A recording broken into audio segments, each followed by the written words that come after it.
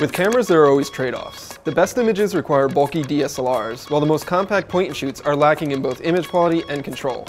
That is until now.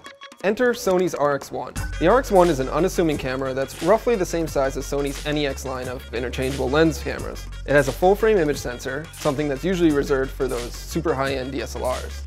Full-frame sensors offer much better image quality. Shooting with the RX-1 almost feels like cheating.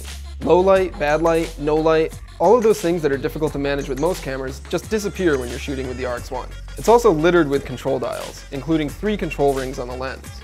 It's a system that requires some setup, but once you're set with it, it works really well. The RX-1 isn't without its limits though. The sheer compact size of it means that it doesn't have the ability to change lenses, and it doesn't even have a zoom function. But the Carl Zeiss lens nearly makes up for those limitations. The lens is incredibly sharp edge to edge, even when open to its maximum aperture, and it doesn't have any vignetting in the corners or problems with chromatic aberrations. Images are contrasty and vibrant, and the lens's manual aperture ring clicks along with a satisfying feel.